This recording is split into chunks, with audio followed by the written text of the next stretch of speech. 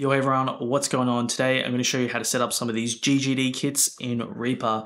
Now it's really simple, but I do understand that when you're a new user, you've just bought these GGD kits, you've bought Architects, you've bought OKW Metal, Modern and Massive, you just want to get them going, you might not know too much of the computer side of things, that's totally fine. People don't want to admit it, but we've all been there, we've all fired up these drum programs, things haven't worked, and you've had to like scour around for some information. So I'm going to try and keep this quick, but clear and concise. So let's not waste any more time, let's go straight into it. Alright, so I've just fired up a new session of Reaper, a blank template. Yours might look a tiny bit different. I think I've got a skin running on here, but fundamentally it's exactly the same. So I just want to right click anywhere here and go insert virtual instrument. Now you want to insert Kontakt because all the instruments live inside Kontakt. So if you don't have Kontakt, you have to download Native Access Installer and install Kontakt, and then it should be available here. I've got you covered from here on, you just need to make sure it's opening up in Reaper. So look, I've got two different versions here. I'm just going to open the VSTi3. It's going to give you a pop-up, just hit yes every time. We want all these multi-tracks. We'll clean this up later, but for now, I want to see all that stuff there. So let's start with the OKW Metal kit. I'm going to fire it up. Now this moment in time is exactly where everybody gets disillusioned. You finally got everything going, you've installed it, you start hitting some things and you're not getting any sound. And you're like, why is this so hard? Why is this so confusing? It's just the way the Kontakt is. It's actually really simple, but you just gotta get your head around it. Once you do it once or twice, you'll totally be set. So if we look down here to Kontakt's mixer, whenever I click something, you can see the sound is trying to play, but nothing's coming out. And that's because you can see it's not routed to any channels. You just need to route it to channel 1 and 2. That pop-up always happens, that's totally fine. And now you're gonna get some sounds. I'm gonna go to the groove player and just chuck on some grooves.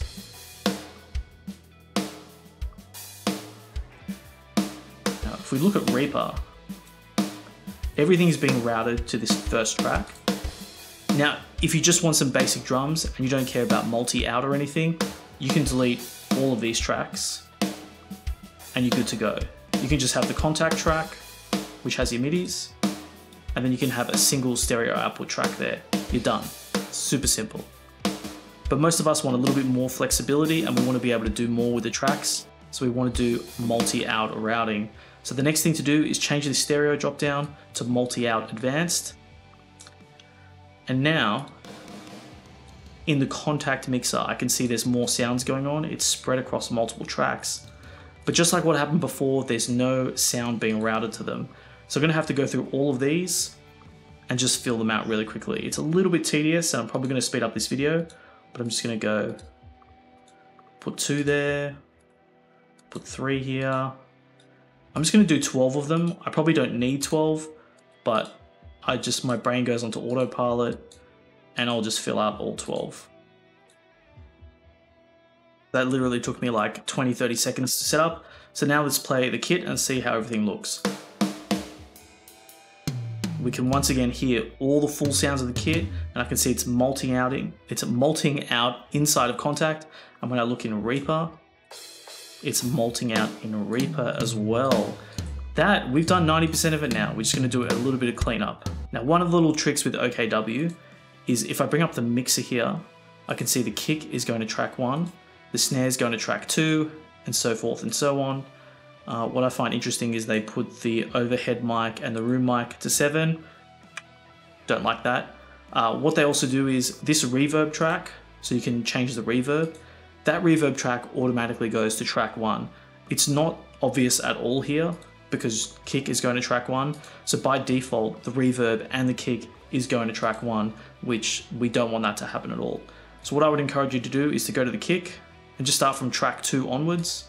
So 2, 3, 4, it's so tough to count, 5, 6, 7. I want to split the overhead, so we'll send the overhead to 8 and the room to 9. So now I'll get rid of the mixer. See how there's some sound going to track 1? That's the reverb track, like I said. So even though I've started the kick from 1 and the snare, I've started the kick from 2 and the snare on 3. So the kick is on 2, which is here, and the snare is on 3, which is here. We can see there's still audio information going to track 1 because that's the reverb track. All right, so at this point in time, you've got everything routed in Kontakt Now you can come over to Contact and start naming things here. Some people like to do that, but I honestly never stare at the Contact mixer. I only use the mixer inside of Reaper. But if you want to be like super meticulous, you can name things in here, but really you don't need to. I would just encourage you to rename all the tracks at this point. So we know the reverb's going here. And I'm just glancing at the mixer, and I know it goes kick onwards, so kick. I might just speed this up. You don't need to see me renaming everything. All right, so everything is now named inside of Reaper. All your routings are totally done. This process honestly takes like less than 2 minutes when you do things from scratch and you know what you're doing. But let's go into the groove player. Let's drop in a groove. I've got some of the Ali Richardson grooves.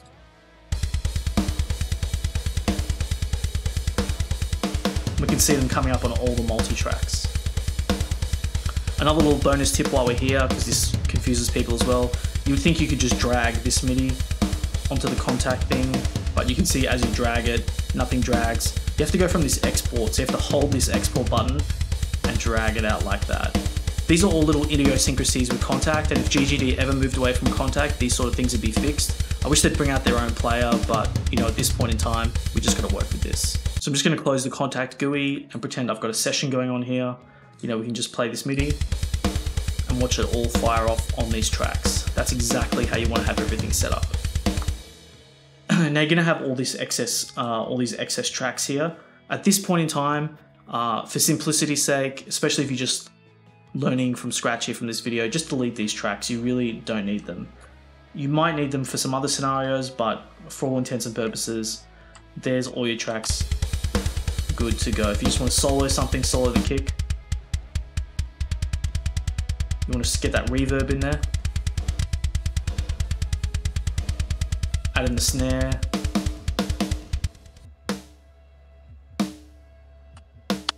You, my friend, are multi-outed and ready to go. Okay, so I'm just going to delete all of this. Let's just remove it. And let's do the modern and massive. It's the same thing, but there's a little bit extra to go through. Same process. Modern and massive, pull it up. The same thing, the kit's loaded. I click things, nothing's working. Now straight away, I know I don't want a stereo, I want multi-out advanced, so let's just go straight away for that. And unfortunately, we just got to set up the mixer side of things in Contact. So I'm going to go through and once again do 12 of these and we'll see how we go. All right, so I've just routed 12 of these. Oops. So we can see we're getting sounds. The reason why I said 12 and why I wanted to stop here for a second is if we go through all the tracks, I can see the kick is being sent to 1, 2, 10, 11, 12, 13, 14. So there's actually more mics than 12, there's 14. So I'm just gonna keep going. I'll do 13 and 14, and that is what this kit needs. This kit needs 14. The reason why I said 12 is because I just didn't know the exact number. I thought it might have been somewhere between 12 and 14, but 14 is what it is. And we are good to go. So we can see the full routings there. Now Modern and Massive is a much more expansive library than the OKW kits. Like you can come here and you can send none of the kick to the room mics, you can pull that level down, you can do all sorts of different things. But if you just want to stick to the default routings, we just want to take these numbers and rename the tracks in Reaper to what these numbers represent. So track 1 is going to be the kick, or we can call it exactly the same thing. So kick sum, track 2 is kick sub. Now it takes a bit of time. I would encourage you that once you've set this up, do save yourself a template. And it's not because it's hard or anything, it's just that you don't want to pull up Reaper every time and just spend 5 minutes doing the exact same thing over and over again. But the whole point to learning this is that once you do it, if you're in a pinch and you need to fire something up, it only takes 3 to 5 minutes, really. No hassle at all. So I'm going to go through these, name them all, and we'll take a look at it when it's done. All right, cool. So everything is named. Let's drop in one of the Ali Richardson MIDIs. Look at all these tracks firing off in all their glory. We can just solo like the room far track. Bringing the room close.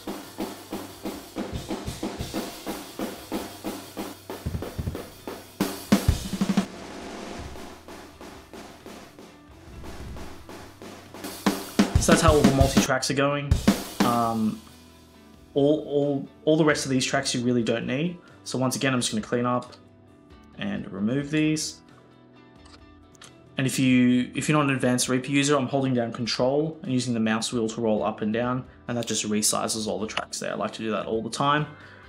So yeah, here's all of our tracks. Our multi-out routing really takes no time at all, a couple minutes at most. Just save this, save project as, just save it as a modern massive template or OKW template. Fire it up, get it all going from scratch. Super easy stuff. No need to rely on anyone else. Just do it yourself, upskill. Easy, easy, easy. Now, if you have any questions with routing, if you're in a pickle, you're stuck, or you have a question about anything, just drop it in the comments below. I'll try and help you out as best I can. I might be doing some more videos on some more advanced routing because, you know, obviously when you're recording music, you want to record more than drums. You probably got some guitar, bass, vocals going on.